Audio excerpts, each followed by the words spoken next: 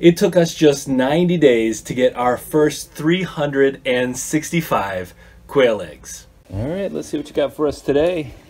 They're consistent, and they're typically done laying by 7 p.m. Now think about getting all of this daily, and we should still have 4 more of them to lay today, and we're just getting started. Guten Yardening, everybody. You know, the winter time, I would say, especially here in Zone 5, Wisconsin, is typically a time of reduced production.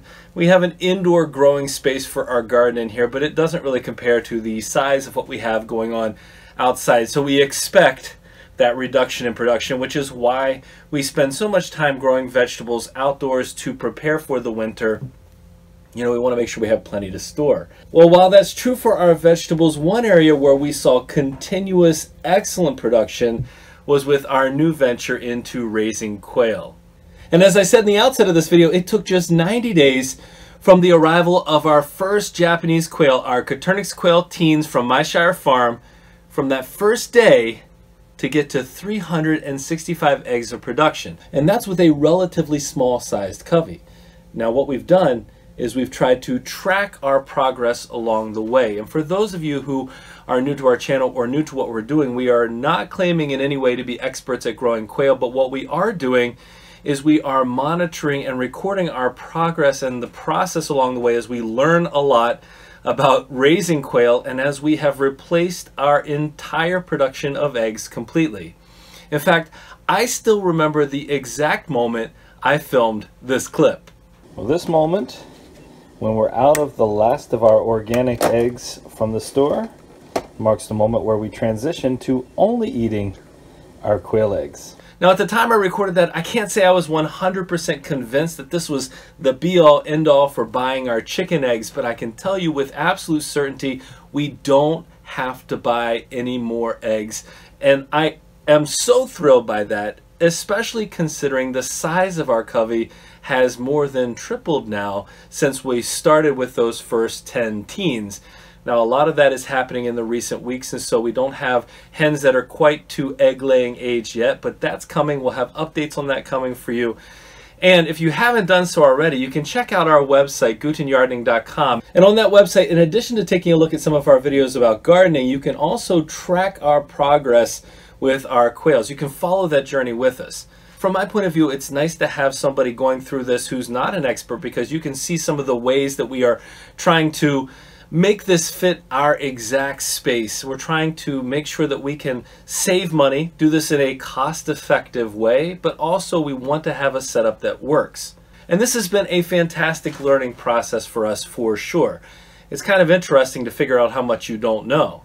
I guess you could say you don't know how much you don't know until you know enough to know what you don't know, if that makes sense. And our process has definitely been one of learning. We've had to refine our watering systems. We've had to refine the feeding mechanisms that we're using with our upcycled bottles and containers. We've also had to upgrade our cages. In fact, our first video about the quail, upon their arrival, we just put them in a small cage that we had kept our guinea pigs in. Well, clearly that wasn't big enough. But since then, we've invested in a bunch of dog kennel carriers that we use still to this point. And we bought our first cage from Winona Ranch, which is one that is made specifically for quail. And something you don't know about yet, we started making our own cages. But that's for a different video, because the focus of this video is just on how amazing it is to get 11 eggs a day, to be able to say that within 90 days, and that 90 days includes the initial period where they weren't old enough yet to lay eggs, and a small window in there where they stopped producing for about a week and a half, maybe 2 weeks. But if you take a look at the chart that we have here, look at that consistency in production from these ladies. This is a daily, during the winter, when temperatures outside have been as low as 10, 15 degrees Fahrenheit below zero, these birds have been in our garage. They have been producing daily. They've been producing when we've had to go out and change the ice out of the water twice a day. They've been laying eggs. And again, look at the consistency. Every single day, we're typically getting 10 or 11 out of our 11 hens. And I want you to think about it this way. What would you need to do for your family to replace the eggs that you're buying from the store? Where we live, chickens are not really plausible for us. Why? Because we'd have to have a maximum of 4 hens. We couldn't have any roosters. It's really expensive, very cost prohibitive for us. The space that's needed is just not possible where we live. And so quail was the best option that we could find. And what we're seeing meted out to us is exactly that. The quail are coming through. They are producing the eggs. Last Sunday morning, we had scrambled quail eggs. It took 2 dozen for our family of 4 to have plenty to eat. So 2 dozen, that's basically 2 days worth of production. Now think about what that production means for us as our covey continues to grow and as we continue to get more eggs from them on the daily basis. And on top of all that, we've also been able to share some of our eggs with other community members, which has been really exciting for us as well. And we've gotten some feedback from those individuals too, telling us what they think about the taste.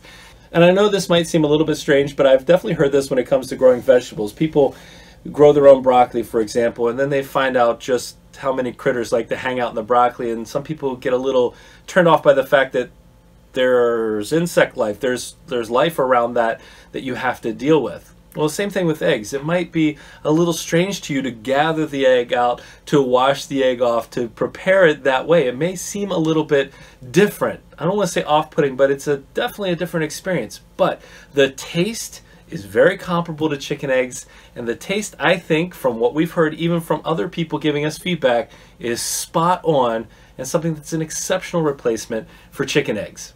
I hope I'm getting my excitement about this process across to you, because 365 eggs is a pretty big milestone. That's like 1 a day, right? But we did it in 90 days, and now because our hens are laying consistently, we're going to exponentially grow that number. In fact, if you look at our chart from today, that number is well over 400, and it's just been a couple days since that milestone of 90 days.